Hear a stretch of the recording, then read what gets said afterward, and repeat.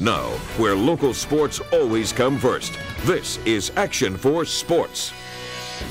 Valley boys basketball teams still alive in the playoffs. Out of the 9, only 2 face each other tonight. That means when McAllen Rowe and Brownsville Porter finish their game at Wesco East tonight, the winner could be the final local squad standing. Coach Jose Yebra hoped that it was his Warriors that would be standing at the end of the night, and they took off on fire. Here come the Warriors. Alan Martinez drives the baseline, gets that one to go, and then here comes Chris Gatling after some sweet passing, the floating J.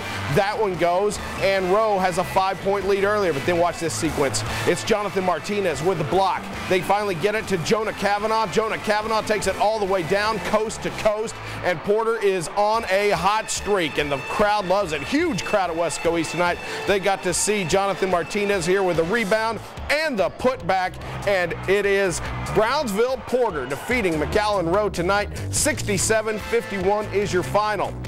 And the other side of the bracket in 5A Region 4, no. Let's go back to the scores, people. There we go. And the other side of the bracket, it is Laredo United defeating Edinburgh North. So that sets up the 5A tournament at UTPA Fieldhouse on Friday. 6 o'clock it will be Cibolo Steel taking on Laredo United. 8 o'clock it will be Brownsville Porter taking on San Antonio Brandeis. The winner of those 2 games will play on Saturday for a chance to go to the state tournament.